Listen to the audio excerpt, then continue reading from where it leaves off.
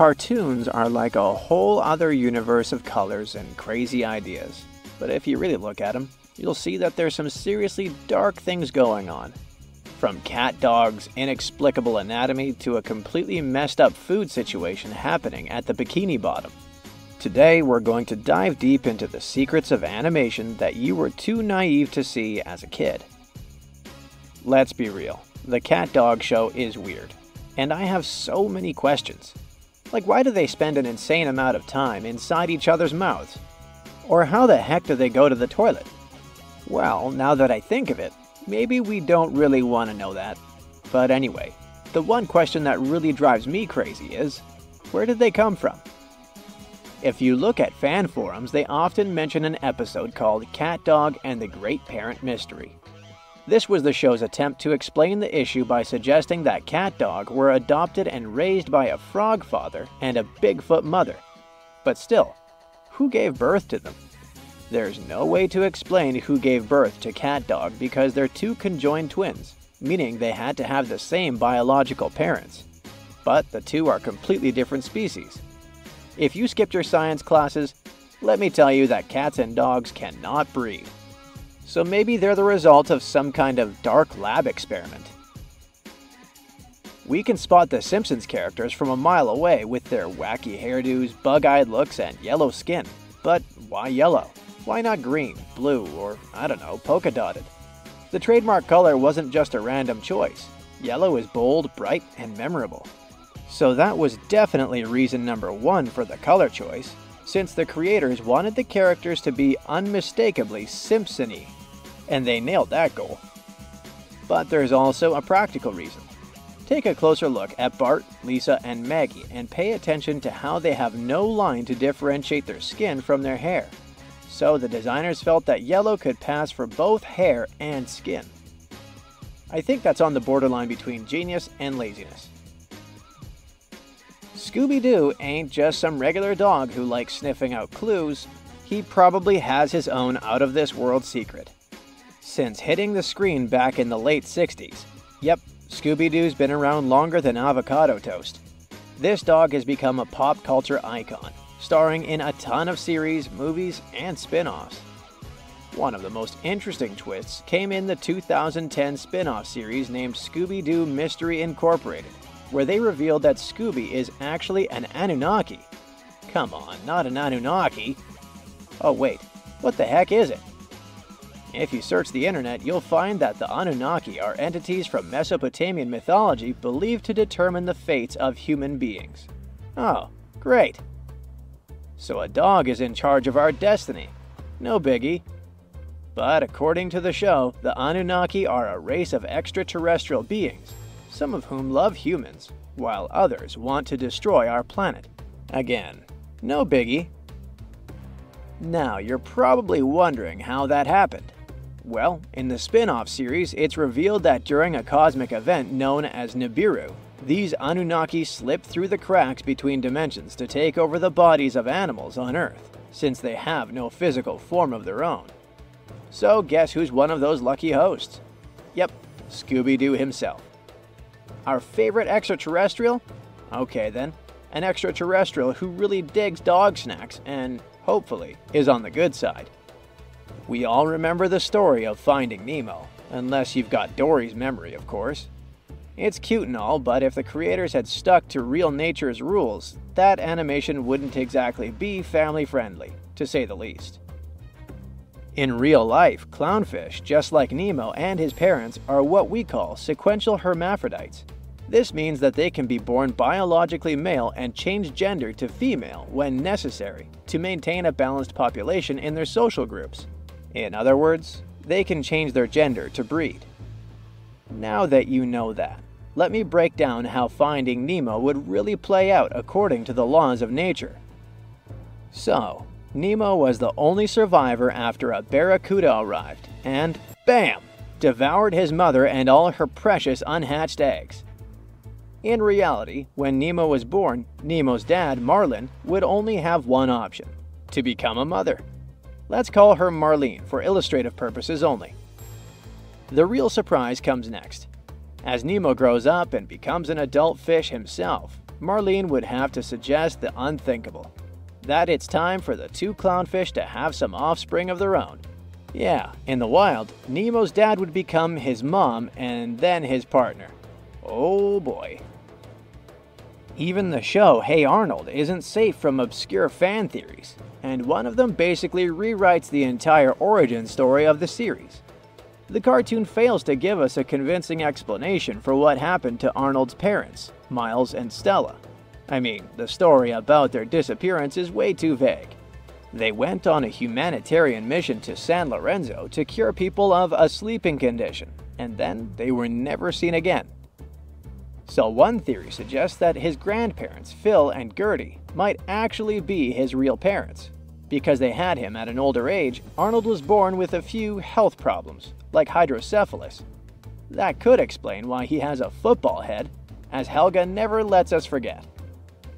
As a result, he was a lonely kid with no friends, so all the characters in the show, like Eugene, Harold, and Stinky, might just be the products of his imagination. If you pay attention, all of them also have oddly shaped heads, so maybe Arnold imagined them that way to feel more like everyone else. This theory could also explain the origin of the character's name, considering there's a form of hydrocephalus called Arnold-Chiari syndrome. All of this is intriguing, no doubt, but fans finally got the closure they were hoping for during Hey Arnold, the Jungle Movie, back in 2017. The story wrapped up this series' biggest mystery by revealing that Arnold's parents were actually alive all along. During that humanitarian mission I mentioned earlier, his parents got that sleeping condition, which basically left them in a long-term coma. I guess it's a happy ending, but it's still pretty dark. Who lives in a pineapple under the sea? SpongeBob SquarePants. You've probably sung that lyric a million times without ever wondering why he lives in a pineapple. Well, the explanation is pretty simple. The main inspiration for the world of SpongeBob SquarePants is Polynesian culture, and pineapples are a big part of their patterns. But what about Squidward Tentacle's house? Its exterior styling resembles one of those Easter Island heads, but in a revamped style with a door where the mouth should be. In real life, people discovered that these sculptures in Chile have torsos hidden beneath the ground. It means that Squidward Tentacle's house might also have a huge body hidden underground. But how one of those huge heads ended up under the sea, Crab Trap. Yep, you heard me right. And with rumors swirling about the secret formula for Krabby Patties containing who knows what, let's just say I wouldn't be surprised if Mr. Krabs is serving up more than just imitation crab meat. So, is he a cannibal? Well, the jury's still out on that one. But one thing's for sure. There's more to Bikini Bottom than meets the eye. I mean, is that what we think it is? If someone finally invents time travel and you hop on a trip to the past, you won't recognize many of the things you know and love today. The Statue of Liberty and the Egyptian pyramids, some basic gadgets like the remote control and your laptop, and even the corn you have for lunch have all changed beyond recognition.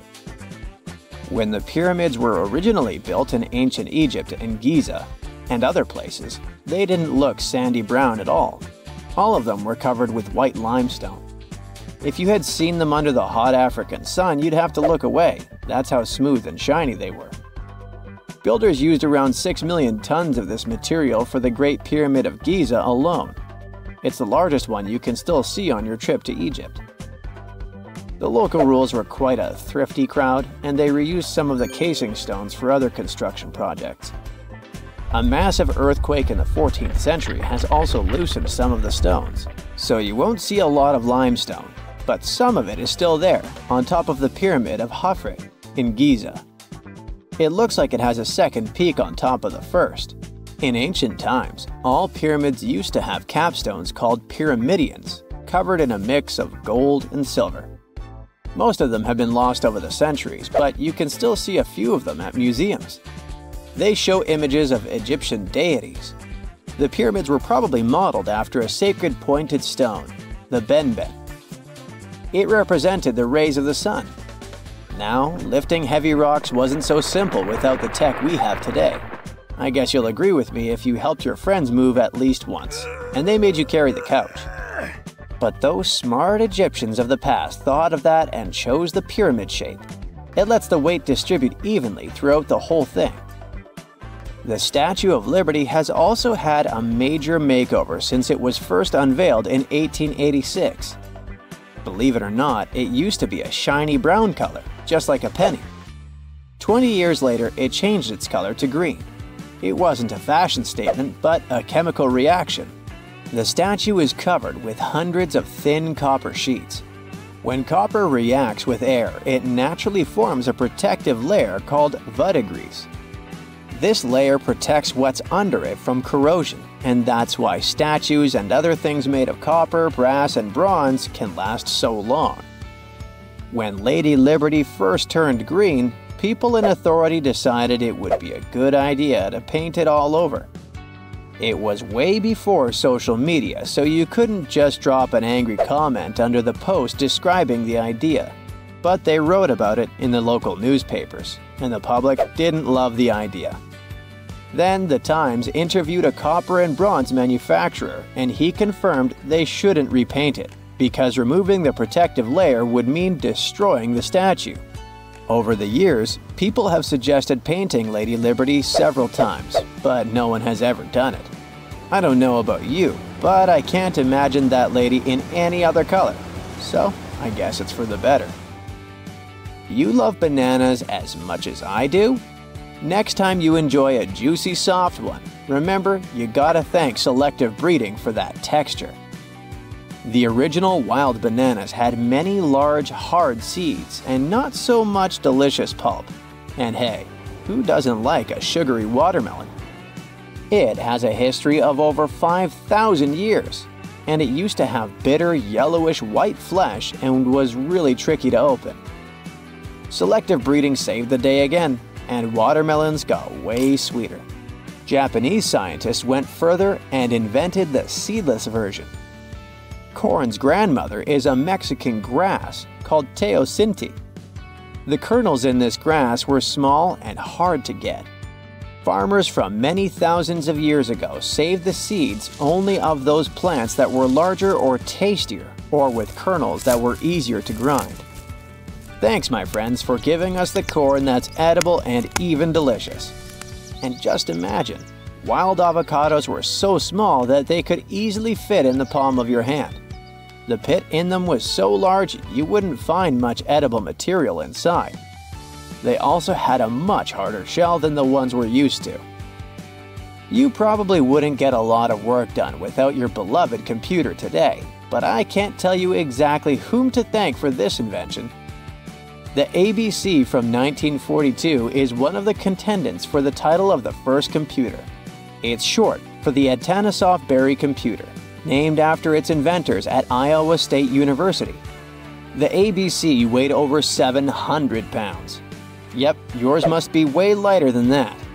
That big boy consisted of around 300 vacuum tubes and had a rotating drum, a little bigger than a paint can, and had small capacitors on it. A capacitor is a gadget that can store an electric charge, like a battery.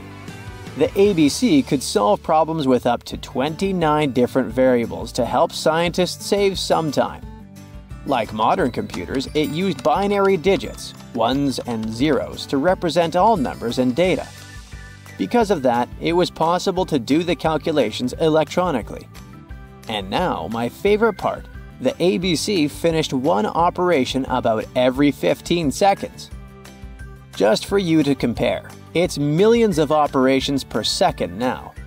Unlike the tech we use today, the ABC did not have a changeable stored program, so the program could only do a single task at a time. An operator had to write down the intermediate answer and then dial that back into the computer. Sounds like another reason to be happy we live in the 21st century. That remote control you use for all sorts of appliances has gone a long way too. Nikola Tesla, who gave us alternating current, designed one of the first wireless remote controls back in 1898. He named his invention teleautomation and demonstrated it on a miniature boat controlled by radio waves. The boat had a little metal antenna attached to it.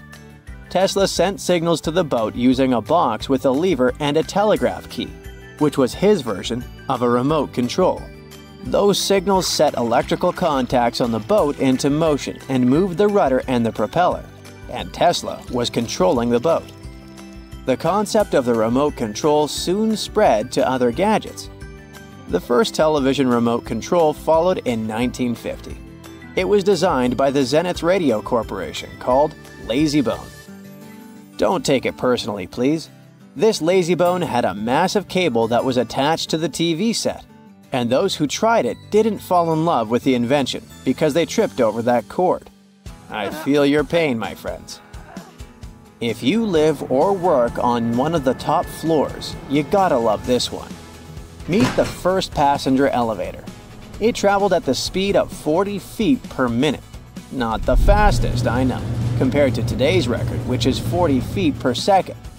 But hey, it was built back in 1857 in New York and was more of a tourist attraction than a necessity. The elevator had a steam engine hidden in the basement of a 5-story building. 3 years later, they shut it down because the public didn't appreciate it. Otis Tufts filed the first patent for a vertical railway around the same time. His invention included an actual car with a bench inside for people to sit on. Sounds like a great spot to hang out with friends to me. What do you say? Then they started adding elevators to luxurious hotels around the world. They were entire rooms with a rich design, upholstered seats and mirrors on the walls, and sometimes even a small chandelier. There was an obligatory operator who'd close the door and the car would start its super slow ascent. It was still more about style than about speed, so I guess I'd choose the stairs. Strange and amazing items are discovered often, but figuring out what our ancestors were up to is pretty tough. Especially when all you have are just some rusty cups and cave drawings. It's no surprise that even the experts in lab coats sometimes make mistakes. But it's not just about dusty plates and huge stones. Sometimes there's even humans with large heads. So grab your digging tools and let's travel back to ancient times to explore incredible societies that even scientists can't fully explain. Sardinia may look idyllic now, but I'm not gonna lie, I wouldn't fancy visiting it 3,000 years ago. Rumor has it, terrible giants roamed around this island back then. People even talk about finding human skeletons over 13 feet tall there, although nobody's ever shown anything to prove it. But the stories will make you wonder because some weird stuff has definitely happened. In 1974, over 5,000 pieces of broken stone artifacts were found in a part of the island called Monte Prama, but instead of being displayed in a museum, they were locked up in an underground vault for about 30 years. Sounds a bit suspicious, doesn't it? When they were finally displaced in 2005, scientists put the pieces together to find statues of 38 giant men standing 8 feet tall. Not quite as tall as the legendary skeletons, but still pretty huge. It's thought these statues were made by the Nuragic people, who lived on the island a long time ago. Besides giant statues, they also built over 8,000 massive stone buildings. Perhaps Nuragic weren't giants themselves, but they definitely liked their things big. I do too. I like a big number of likes on our videos. That would be pretty great. Thank you if you liked this and subscribed. Now back to the video. You and I are pretty smart, but we might not be the smartest humans ever. Actually, we might not even be the smartest species. Since 1913, some skull fossils found in South Africa have hinted at a possibly smarter contender called Boskop Man. This human-like species might have lived as recently as 10,000 years ago. Their skull suggests they had really big heads, which means their brains could have been 30% bigger than ours. Wow! Their average IQ could have been around 149, making them among the smartest 0.05% of people today. But if a Boskop Brainiac was so much smarter, why are they not around and we are? Well, bigger isn't always better, you know. Our brains are a lot bigger than our ape relatives, mainly in the prefrontal cortex. This part helps with high-level tasks like making decisions, remembering things short-term, and being aware of ourselves. The parts of the brain that handle our senses and movements haven't really grown much. So, maybe the Boskops spent too much time dwelling on the past rather than doing practical things like hunting. But this is all just guessing. We really don't know what happened to these clever cousins of ours. Some people even argue that Boskops weren't any different from us, with the only evidence being parts of skulls. The jungle is huge. Did you know the Amazon rainforest is home to about 30% of all the world's plant and animal species? That's impressive. However, the history of one native species, humans, has long puzzled scientists. The mysterious Kasarabe people lived here for hundreds of years and then vanished around 1400 AD.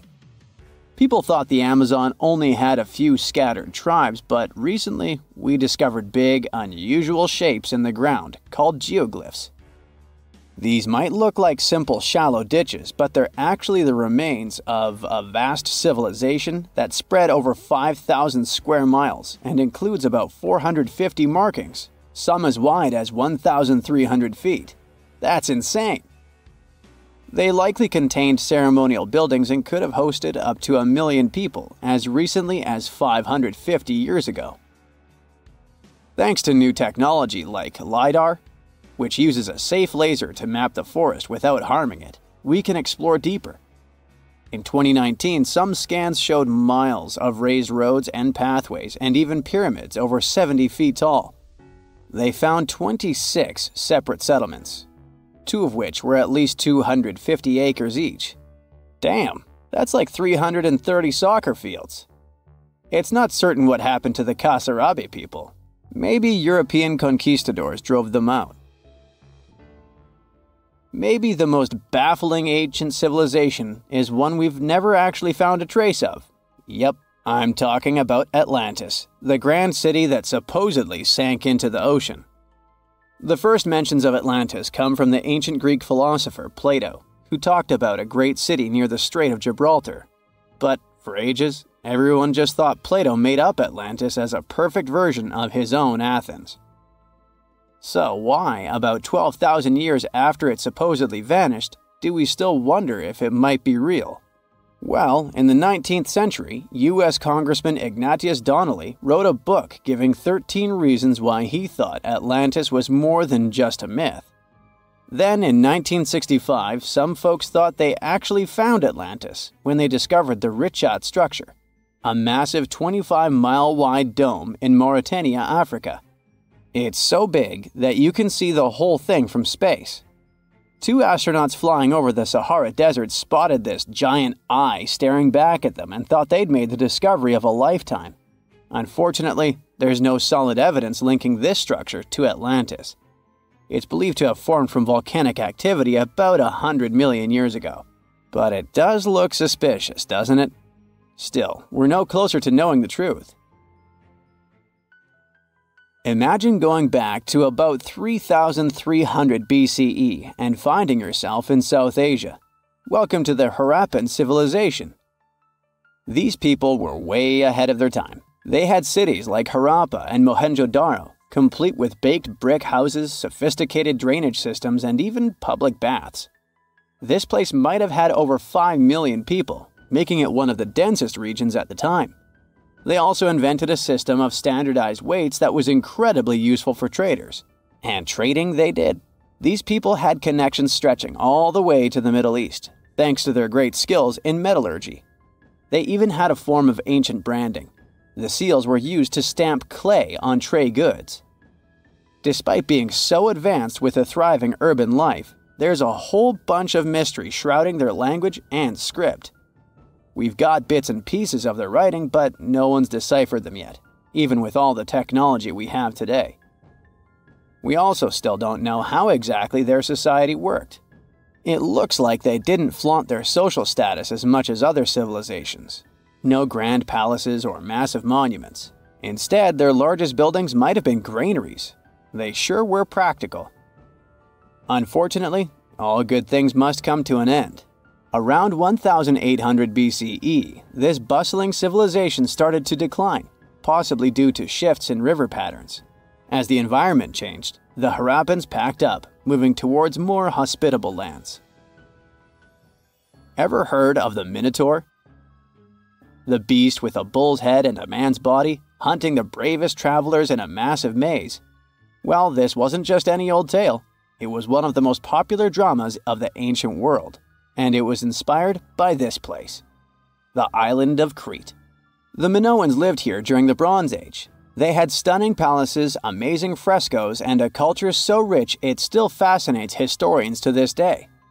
They built places like Knossos, which was so complex with its multi-story buildings and elaborate hallways that it might have inspired the whole labyrinth myth. Their engineering was so ahead of its time that even their drainage systems were more advanced than what many of us have today.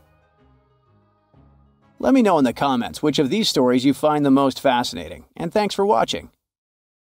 Many of the world's most famous paintings are hundreds of years old, but even after all this time, modern technology is helping us discover previously unknown mysteries hidden in masterpieces. What secret does Mona Lisa have to tell us, and what inspired Salvador Dali when he created one of his most famous paintings? Let's find out these and other art secrets together. The Mona Lisa by Leonardo da Vinci is one of the most famous and enigmatic portraits in the world's art history, apparently for a reason. During its restoration, thanks to high-tech scans, experts spotted hidden letters in her eyes. These letters might point at a different identity for the model, but let's start from the beginning. Even though it doesn't prove that the Da Vinci Code is real, there's likely some kind of code hidden both in the eyes of Mona Lisa and in the background of her portrait. Members of Italy's National Committee for Cultural Heritage found out that when you look at the painting under a microscope, the letters L and V are visible in one of Mona Lisa's eyes. There are also other letters in there as well, but they aren't as decipherable as these two. As for the background, once you look really well, you can notice the number 72 on the arch over here. Or perhaps that's the letter L and the number 2. This is still a bit unclear. After all, the painting is more than 500 years old. Scientists are unsure of what all these symbols might mean. LV could potentially stand for Leonardo da Vinci. But then, what about 72? Well, we might never find out. Look at this picture. It's called The Ambassadors, and it was painted by Hans Holbein the Younger. At first glance, there isn't anything special about this picture, just two men of the Tudor court surrounded by musical instruments, globes, and the most high-tech gadgets of that time. They look quite different with their life. But here's the trick. You should keep in mind that the European Renaissance is famous for its love of symbolism. Do you see what I'm getting at? Yep, even though the picture might seem to be a straightforward celebration of wealth and education, the true story behind it is much more sinister. Pay attention to this gray disc in the foreground. It looks like something shapeless and distorted. But when you glance at it from the bottom left corner like this elongated object turns into a human skull. We can probably compare it to a VR experience for viewers of those times. This skull played the role of memento mori, a reminder to everyone who saw it that even the wealthiest and the most educated were bound to pass away one day. So you must live your life to the fullest while you can. You've probably seen this surrealistic painting before. Some love it. Others feel creeped out by the weird melting shapes, but it leaves no one indifferent. It's The Persistence of Memory by Salvador Dali, created in 1931. And the most well-known elements in this painting, the melting clocks, were apparently inspired by the texture of melting camembert cheese. The whole landscape in this picture is weirdly flaccid, especially if we compare it with Salvador Dali's own vertical mustache. The rumor has it that the idea of this painting drooped its way into Dali's mind when he was looking at a plate of soft camembert cheese melting in the sun. But the cheesy timepiece aside, what does the painting even mean? This dream-inspired landscape makes you question how much of what you see is a dream and how much is reality. As you might know, surrealists like to play tricks on their viewers' minds. This technique of painting is known as trompe-l'oeil. As for Dali, he worked in a method he created, which is called the Panoramaic Critical Method. Well, yeah, I can definitely see some craziness here. The artist induced this feeling by starting with a single object and then responding to it through some kind of irrational subconscious associations. Now look at this famous painting by Peter Bruegel. The official title of this masterpiece is Netherlandish Proverbs. Kinda weird for the painting that seems to be an extremely detailed portrait of a busy Dutch street.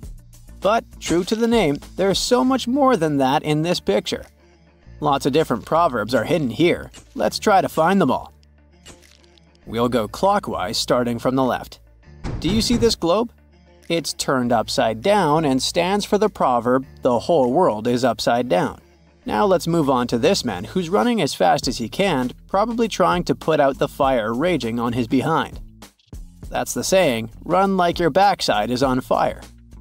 Over here, a man is warming himself at a house fire. This symbolizes not caring who's hurt as long as it benefits you. It's like roasting marshmallows at a house fire.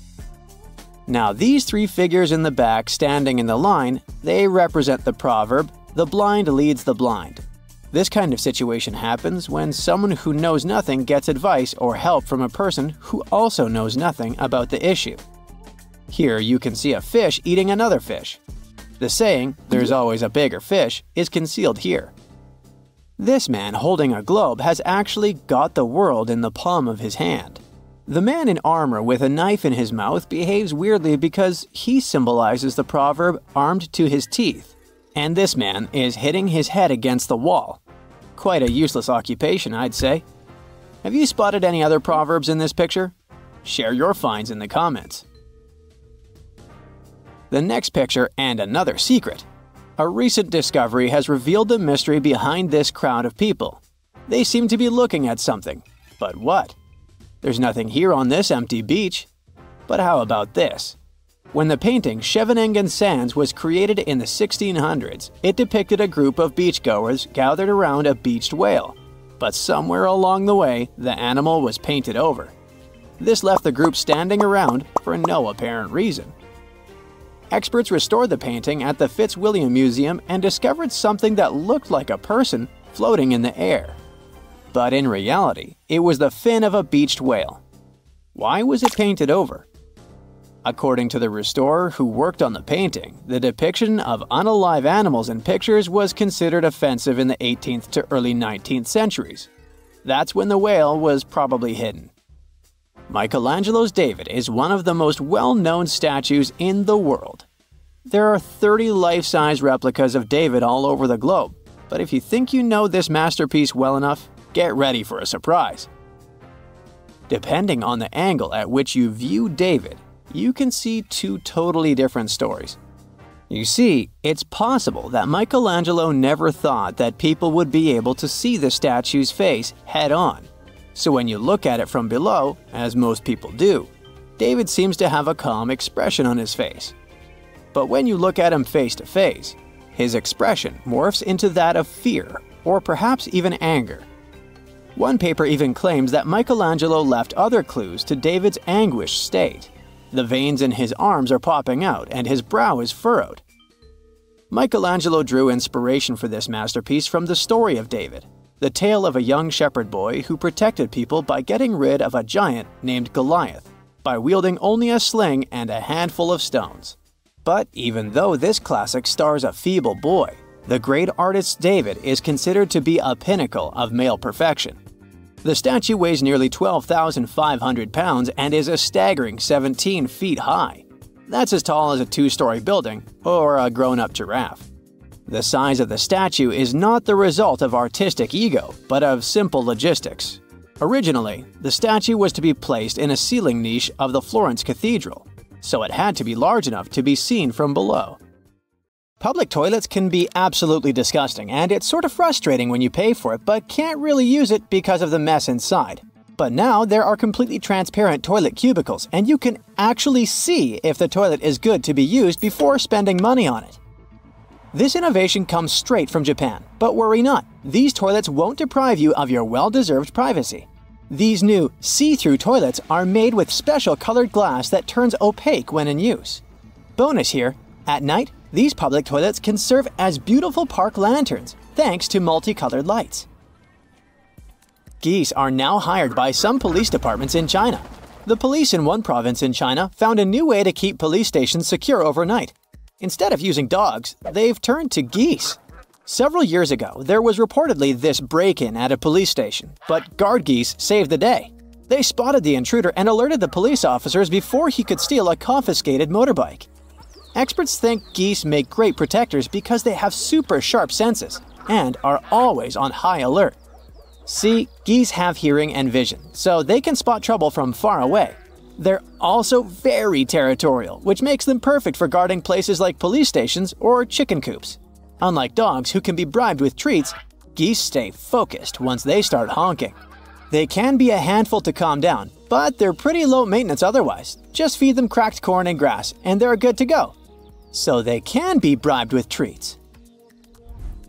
Residents in Bulawayo, Zimbabwe's second-largest city, were being asked by city officials to flush their toilets at the same time to help with sewer blockages caused by water rationing. The city council wanted residents to flush at 7:30 p.m. when the water was back on. That synchronized flushing was needed to clear up built-up waste. The first synchronized flushing was successful, but some residents doubted its effectiveness. Despite this, the city planned to continue with the initiative twice a week. City officials hoped this coordinated effort would address sewer issues and minimize damage to the city's infrastructure, even though some residents were skeptical. I bet this tore the fabric of space and time, though, somewhere in the universe. Those who have no one to leave their cat with while on vacay, the solution for you was invented back in the 1970s. Meet Gary Dahl, a guy who created a perfect pet that doesn't need food and an expensive vet checkup. His innovative idea got the name the Pet Rock. Yep, he suggested keeping pebbles as pets. And guess what? This crazy idea made him a millionaire overnight.